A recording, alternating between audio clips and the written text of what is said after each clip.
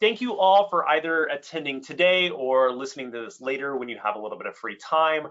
We're going to go ahead and get started. Today's session, we're going to do a little bit like a fireside chat, just without the fireside. It is getting a little bit colder where Cathy and I are here in Cleveland, but I don't think it's fireplace weather yet, Cathy. But nonetheless, let's go ahead and get started. I'll start by introducing myself. I'm James Morse. I'm Senior Vice President of Product at BrandMuscle. I'm going to play a moderator role today. This is my first time doing a moderator role, so please be patient with me. And then I want to introduce you all to my esteemed guests. First, we have Cathy McPhillips. She's the Chief Growth Officer at Marketing AI Insitute. And we also have Helen Baptist, the Chief Strategy and Market Officer from BrandMuscle. So thank you both for joining me today. Absolutely. Glad to be here. The overall approach we wanted to take with this is, I think we're all getting questions around AI, what that means from a marketing landscape. We're hearing from, Helen and I talk to local marketers and teams that oversee local marketing all the time. We hear, Cathy, I know you're hearing from agencies and corporations all the time about what the heck do we do with this? So the goal is really to kind of deep dive into what each of us are doing in our own worlds, what we're seeing be successful, even things to be cautious of, risks there, and where we aren't really pushing yet because either AI is not quite there and ready for it yet, or even organizations aren't ready for it yet. So that's really the goal of today, so that anyone listening walks away from this feeling a little bit more confident about where they can be successful with AI, and to make sure that no one feels like, hey, this is going to take my job. That's not the goal of this. We're not trying to say this is going away, but potentially your job changes and what that looks like. So to start, we have to discuss MAICON. So the Marketing AI conference, which is hosted by Marketing AI Insitute, was a few months ago now, back at the end of July. I think it's crazy to think that it was just a few months ago now. But really, Cathy, can you tell us a little bit about the conference itself, really how it started from conception, where it's come to today, and what's changed in the marketplace since you guys started this? Sure. So Paul Reitzer, our CEO, he started the Institute back in 2016 after, at that point, 7 or 8 years of being interested in artificial intelligence. And he was reading stuff about space and technology, which he has just a real passion for. And the more he heard about AI, the more he was like, wait a minute, I own an agency and there's so many applications. I feel like this could help me streamline, scale my organization. And then it turned into like this passion project as a weekly blog post series on the blog, which turned into the company. So in 2019, he wanted to host an event here in Cleveland. And at the time, it was July of 2019, I came in as an attendee. I was working for a different company locally, came to support Paul. He was a friend of mine. And I left there like, oh my gosh, like, I don't know how I will use it right this second, but I really know this is going to be a thing. And I left with a lot of inspiration, a lot of passion, and a lot of, I don't know what to do next. And I think what's happened since 2019 and this year's event is I left there saying, I know what I'm going to do next. There were tangible case studies, there were tools out there are people that are doing it and talking about it. And I think that was the biggest difference for me, because quite frankly, if you look at our team, I'm our target audience. I'm a 30-year marketer, which sounds crazy to say out loud. And I'm shifting what I'm doing because of these tools. So I'm like, show me all the things. Like, this is just so much fun.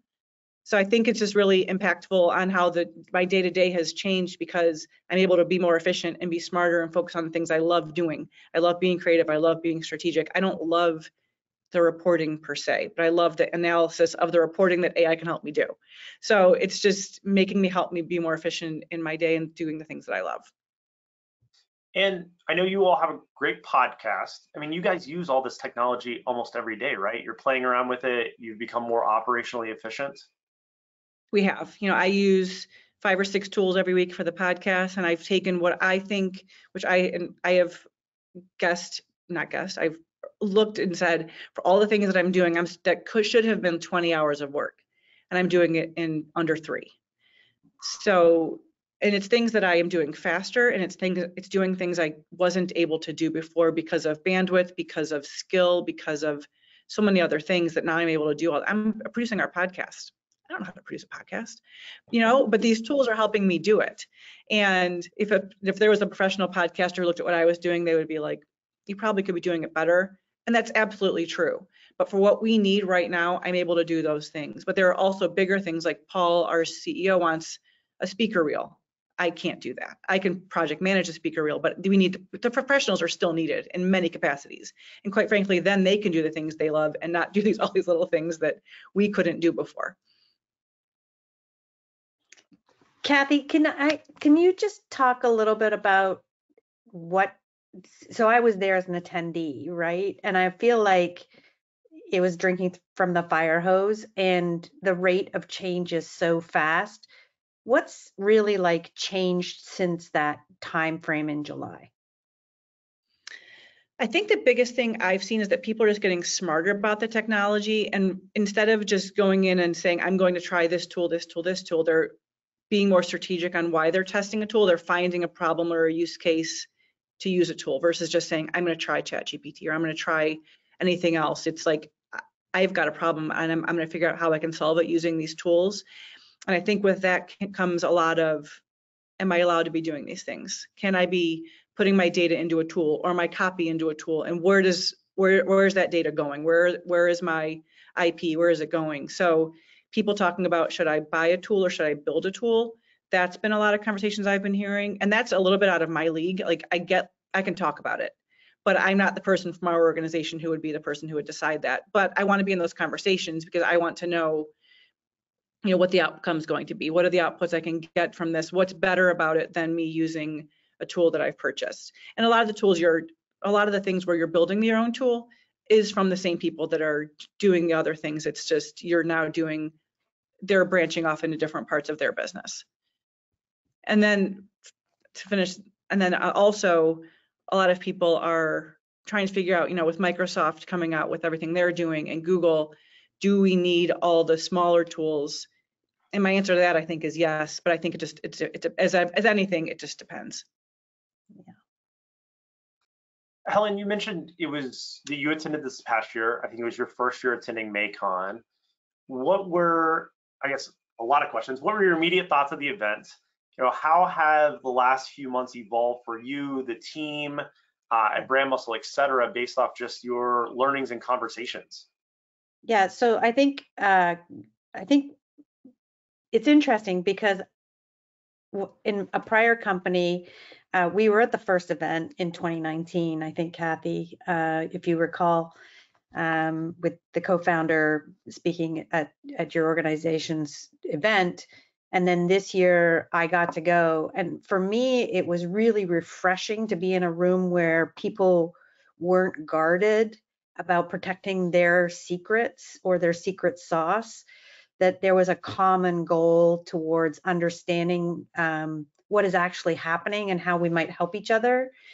And I think the mix of both B2C and B2B and multi-vertical really was different from most of the other events that I go to, like the analyst relations. And so maybe you become the Switzerland of analysts for AI.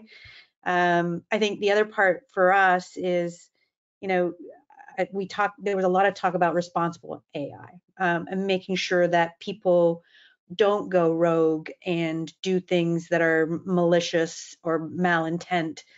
And I was on stage and asked the AI Institute for the Marketing AI Institute for a responsibility clause, and we actually rolled it out to our staff, and it's included in our handbook, and everybody has signed and agreed to the fact, and a lot of the language is yours. So that's the first thing that we did when we came back, was make sure that the organization understands that it's okay to play, but you have to be responsible with what you're doing. But I think to your point, it goes even further now, is like, what are we putting into those open source large language models without risking our IP and making it available for others? That is something that we have conversations about all the time. But for me as a marketer, I'm looking at every function.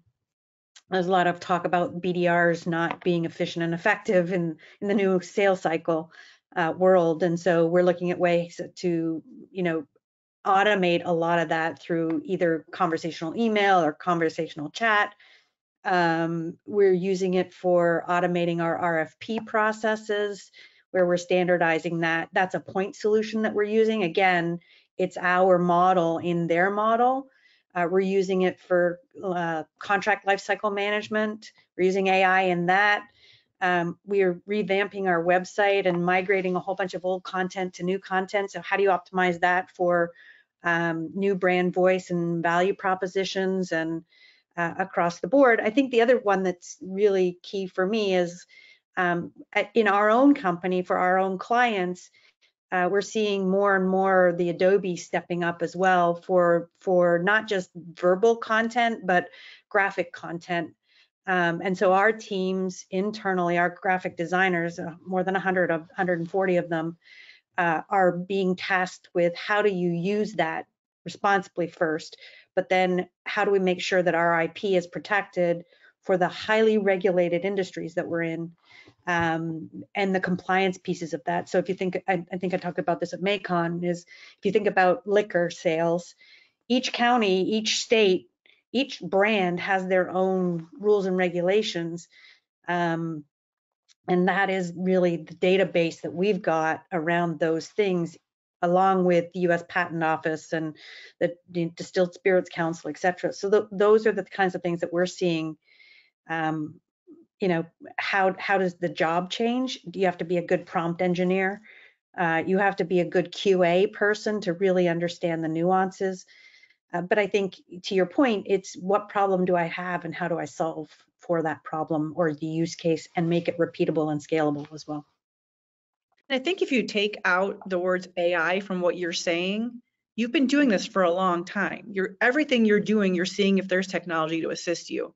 You put that word AI, you put AI on it, and everyone's like, "Oh, no, no, no!" You're like, you're already doing it. You're just trying to find more efficient technologies for what you're doing. And I'd be remiss going off script here for you, James. You're trying to moderate this, but you two both spoke at the event. So BrandMuscle is like doing really cool things. And I came into your office one day, and I was just like, "You guys are ahead." You know, just the things you're thinking about and the ways you're approaching things is just very, very cool. And for people watching this saying, "Oh my gosh, I'm so far behind," if you're watching this, you're not behind. If you're interested in the topic, it really is, you know, get on board. You will be behind soon, but you're not right this second. Yeah, I think Jeffrey Moore's book, right, Crossing the Chasm, the chasm's right here for y'all. And anybody can get on at any time. And I think Paul from your organization says it the best, like it's as nascent as it's ever going to be right now. So like, you're not behind, just get on board and try things. So let me ask you guys this. You're hitting on use cases a lot. And I think what we saw with OpenAI when they introduced their enterprise version, it was to really make companies feel more comfortable with sharing their data, right? This is locked in, you don't have to worry about this. That seems to have been at least the facade of concern for recent months, is that, well, what are they doing with my data? So we've seen a lot of point solutions come up and appear that are solving use cases. Cathy, for you and what you guys are seeing at the Institute, how are those use cases evolving? Are you starting to see more complex ones that are, you hit on this a little bit, you think that, you know, are we gonna go to the Googles of the world, et cetera, and Microsofts that are kind of making this all in one place? Or are still the use cases very much one-off point solutions? Or are they more holistic? Where's that going? I think what I've seen, and again, I'm just one person, what I've seen the most is really people trying to figure out, I just need a starting point. I just need a win so I can go to our leadership and say, this is right. You know, this is something we actually are going to save money, time, and everything on. And again, it's not about losing headcount. It's about being more efficient, gaining that competitive edge, whatever the case may be. So I do think it's more focusing on that one thing. So I recently gave a presentation probably a few months ago to a group of CMOs. And this group is amazing. There's strategy. Every single week it's talking about strategy, go-to-market strategies, team building. I mean, all these big picture CMO topics. I went on and talked for 20 minutes about using a just tool to edit a video. And people were like, slow down. Yeah. You know, so people, the really smart people are still trying to figure this out. So I think if you can bring it back to just some really finite, tangible examples, I think that's where we still are in a lot of instances. In many instances, there are things going concurrently. It's like, let's find those wins, but let's think about it bigger picture and how we're going to scale it. But right now we need to focus on the little things to get us to the big thing. I think one of the biggest ahas that I had, I think, again, through some CMO conversations, is that you have to make the prompt be the best person of the task that you're trying to achieve. So you're the BDR leader and you're writing a new sequence for, right? Or you are the SEO expert and you need to make sure that the H1, H2 and body copy is optimized for SEO. So making sure that the machine understands the role that they're playing is a good starting place. For me, that's one of the key learnings that I've learned in the last couple of weeks.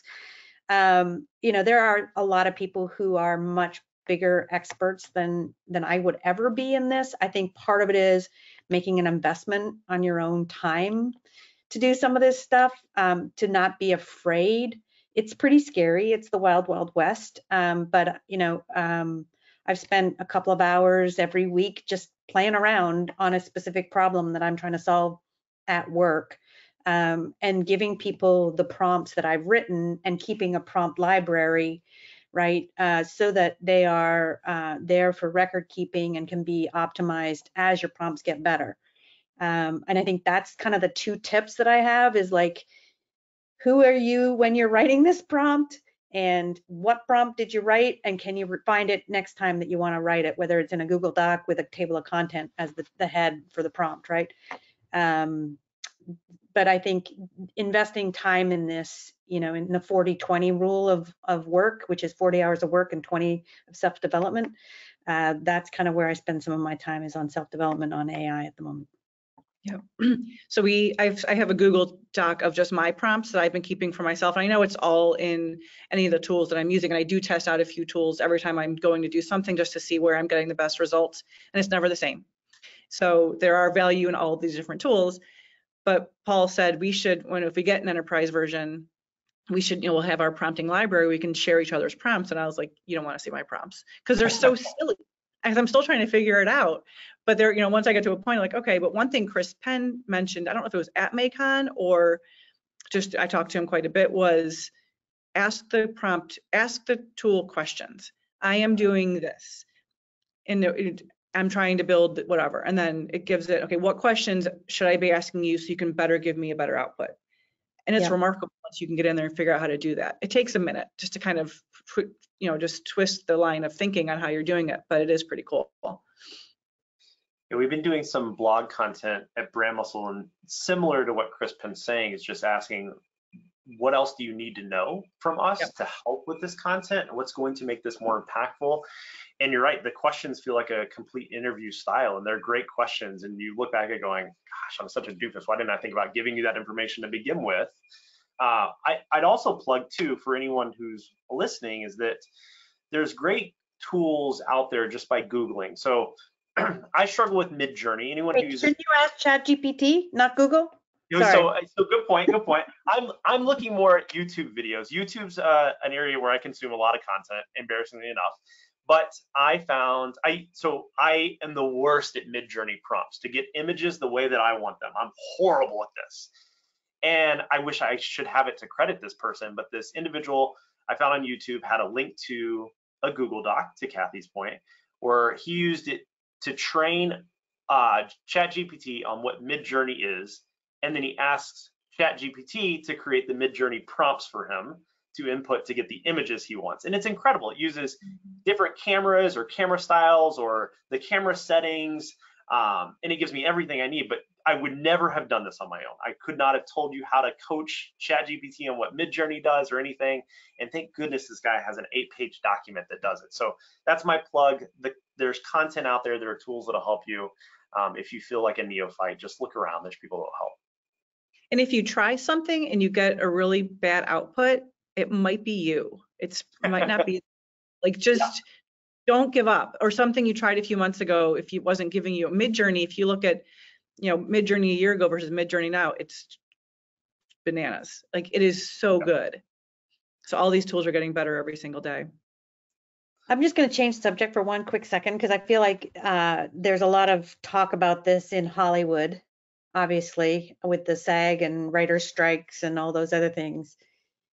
And I've just signed a contract to do live video production, and the editing license was one where they wanted to be the only ones that could do the editing for that next year, right? Like that was part of the agreement. And I'm like, no, we're going down to like 3 months, because I know that if I put this in, I can get new editing out of it.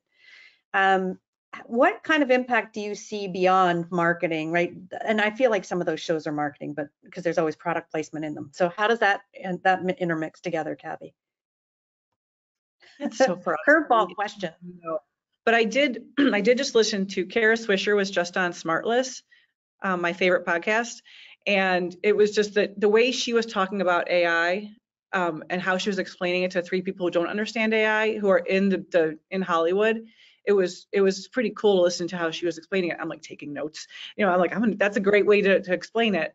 But they were like, is this my stuff? Who owns it? Are we getting royalties? How long is this content going to be out there? It was all these questions that were coming about that I just hadn't thought of because I'm not in that side of things.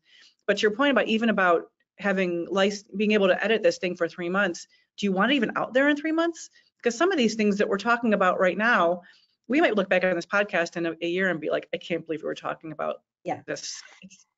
Well, the ones that we're producing, yes, because it's our core bread and butter.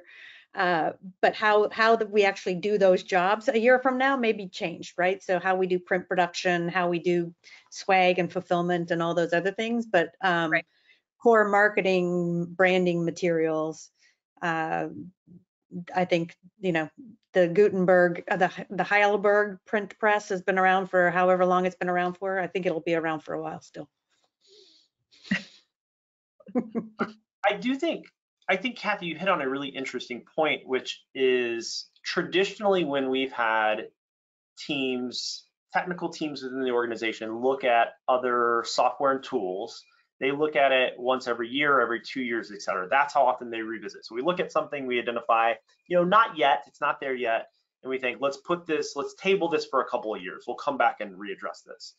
I think what we're seeing, and I'm sure you guys are seeing the same, is that within AI tools, you can't wait that long. It's sometimes just a couple of months.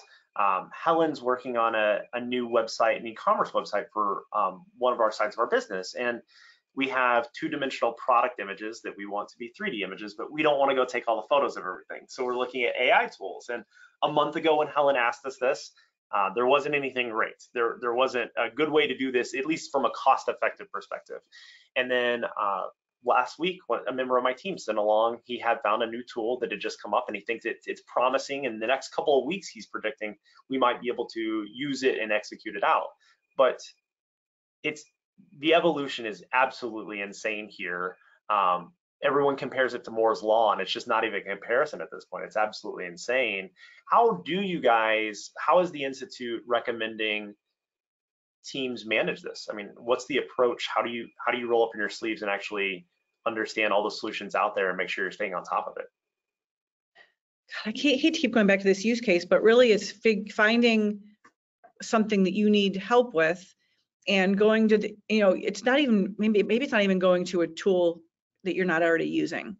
If you're using, it's going to a tech and calling your customer success manager and saying, can you do this? And if yes, why are we not using it already? Why have you not told me about this? How can I get this? I want my whole team to know about it. Or is this in your pipeline? Is this on your roadmap? Do you have something coming down that I should just wait on? And can you give me a timeline because I have things I need to do? Or do you integrate with someone who can help us just so your tech stack is, staying kind of in together? Or do I have to go out somewhere else? So it's just, there's no right path to take right now. It's just starting with, I think, who you are. It's a pain to change technologies. So starting with what you already have, seeing if they can help you, I think is a very, very important first step. Because we don't know what we don't know, and even the best customer success managers, they're trying to keep up too. So having those early conversations now with those folks is really important, I think. I think you bring up a really great point, Cathy, which is every MarTech vendor is probably looking at AI in some way or already has it. And I think it's incumbent upon those companies in their QBRs, which are usually crap, sorry.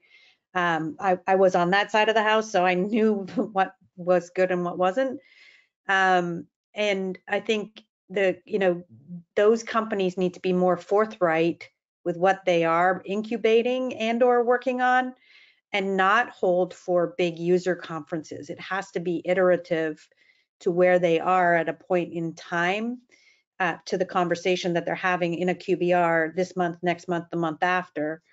Salesforce had their Dreamforce last week, and there's a big release there, and I have no idea what it is yet. It has, and I own the contract for Salesforce here as the CRM holder, right? And so how do you I'm a little minnow in the big ocean of Salesforce world, but how do you make sure that your customers know that what you have and or are working on, and how can they help you iterate it quickly based on the needs that they have? If you're a MarTech vendor out there, that's what we're doing on our side, where James is actually piloting a lot of stuff with customers across the board. Again, highly regulated industries, where there are some things in our templates where they're really locked down, right? So if you're a local affiliate for a FinServe company, they lock the templates down, and they don't want them iterating on content because they don't trust them. But could you open it up with AI? And they're asking us to open it up and make sure that it's got grammar and spelling and those kinds of things in it. And so they're iterating with us to make our products better. And so I would say those companies that have AI or are emerging into it need to start to do that with their customers as well. So one of my tricks I do a lot when I'm looking at tech is I go to the person who's in my role at that company. Elizabeth at MarketingMuse is a good example. The product people are great, the creators are, all those people know what they're doing, but I want to know the person that's actually using their own tool for the job that I'm doing. So yeah. I do that in a lot of different companies, and that's just, just being savvy and not stopping with customer success, because oftentimes they could be wonderful people, but they are not fully informed. So just being sure that you're talking to the right people or you're asking the right questions. And if they don't know, just say, if you don't know, can you just get back to me? Go to your product and get the answer and then come back. So being patient with them and just making sure that just doing your due diligence with those folks. Yeah, I mean, we have an incubation team, and James may not have been involved in the incubation at some stage. There may have been some other product manager that was pulled away from him. And that actually happened, right, James? I think the, incubation happens in small groups, like Tiger Team almost, right, in some cases. And to your point, it's about asking the right questions to the right people at the companies that you're working with as well. So the last question I had kind of pre-planned in this one is, Helen, from a chief strategy officer, chief market officer perspective, how are you looking at AI and leveraging it for our clients, not just internal, but as well as external, both short-term and long-term? Because I think those are a little bit hard to balance right now, long-term, especially not knowing where the long-term is like 2 weeks. Right. Look, I think the agents, so we partner with a lot of agencies, right? So the agencies own the creative brand on our marketing services clients, which are Fortune 1000, whatever, clients in multiple verticals. The agencies are coming to us and asking for help to optimize campaigns, to optimize templates, to be more efficient and effective. But I think the end of the day, BrandMuscle is all about compliance and quality output, right? In terms of protecting the brand and protecting our clients from legal ramifications and lawsuits. And I think that's the balancing act between the agency and the MarTech companies like us, where we're doing some services on behalf of agencies. We're doing some services on behalf of our clients. But at the end of the day, understanding the IP for that client and their requirements is really the differentiator. And so this trade-off of time versus cost is will compromise quality. And so we have to make sure that quality is really taken into consideration on anything and everything that we're doing, so we don't get into lawsuits. I was talking to my dad tonight at dinner. I want to make sure nobody's doing a trademark infringement or plagiarizing. And those are the kinds of things that I worry about from our side to protect us and our clients at the end of the day. So I think just touching on that, we talk a lot about our AI zag and our replace humans, and there's so much of the when you were showing me what you were doing, there was so much of the human input before about getting all these terms and conditions in, all these different things by state, by product, by all these things, and now you can automate a lot of that, and you can use AI to help you with all of that, but you need the person on the other side of that to check it. So like a human is still very, very much needed. It's just in different, you're just reskilling people on how to use these technologies. Yeah, and I think a good place to look at, Cathy, and is automotive, right? Everybody thought that the AI robots were going to get rid of a lot of people. I think there's some people on the picket lines, but at the end of the day, there are still humans involved in producing cars. And so if you put that basic framework in front of yourself, you will always see humans involved in marketing. You will always see humans involved in sales. People buy from people. And so, it's what job does that person do? Doing redundancies in outreach, email cadences and those kinds of things, or telephone calls. Can that be handled through a less expensive means of automation? Probably. Getting to setting up that disco call as opposed to, having somebody back and forth for 4 weeks, you can have it done in days as opposed to weeks. Those are the kinds of things that I think we'll see change. But I'm excited about it. It's scary as hell, believe me. But I think investing the time and learning, and I think you said it, Cathy, is not to be afraid to try. You're going to fail once or twice, but you're going to get better every time you do it. So one of the things, I gave a presentation a few weeks ago, and I was talking about how when I started my career, one of my biggest things I was trying to do was I was trying to get on national broadcast TV for one of our clients. And I did this whole analysis, took me probably 80 hours. I'm not even joking, about, okay, we're in 200 DMAs. We want this national buy. Every market needs to make sure that they're getting equitable ratings. So we're filling in versus the national campaign, yada, yada. So I spent all this time doing this, and I think and then I didn't see this commercial until it was done, until it went on the air. And I was like, that's what's running when I spent all this time doing this. And you can't cancel it. You can't change a commercial that you spent 30 grand producing, all these things. And now it's like, you can start something, and if it's not working, stop. So we have this luxury of being able to move so quickly and be so agile with these tools, with the creative, with everything that we're doing. So it is a great benefit to us right now. Well, and I think the other thing I would say to you is that it's easier to do A/B testing. It is. With AI, right? So you can write your subject lines, you can write your headlines, your SEOs, you can test them in AI, and before you even go live into production. So just something else to think about. Well, I love talking to you, Cathy, by the way. Same. I learned something new from you both every time that I talk to either of you individually or together. So it's always a pleasure. Helen, I know you're on the other side of the world right now. It's late in Australia, so I appreciate you jumping on and doing this with us. And Cathy, thank you so much. We love having you. Hopefully we can do this more often, especially as we talk about, this will probably be in about 2 weeks. This will probably be dead in the water and irrelevant. So wait, can I just ask for a last minute plug? MAICON 2024 is when? September 10th through the 12th, 2024 in beautiful Cleveland, Ohio. Available now. Tickets are available now. At maicon.com. I'm such a bad marketer. At MAICON, MAICON.ai.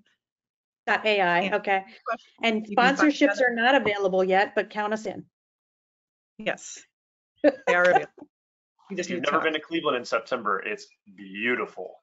Best time of the year. Best time of the year. Okay, well, thank you both. I appreciate it. And we'll talk to you guys soon. Thanks. Thank you.